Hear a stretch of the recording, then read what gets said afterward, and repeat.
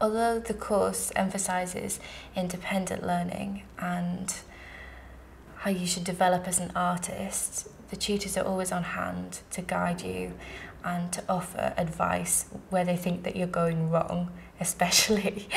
And I think they're very encouraging when you're going right, and they let you know when you've got it right on the head.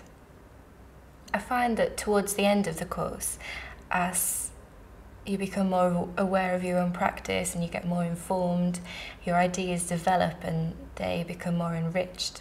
So I think right at the end of the course is really where you start to peak and where you just get really started on what it is that you definitely want to do. I think that's the best bit right at the end, before the show.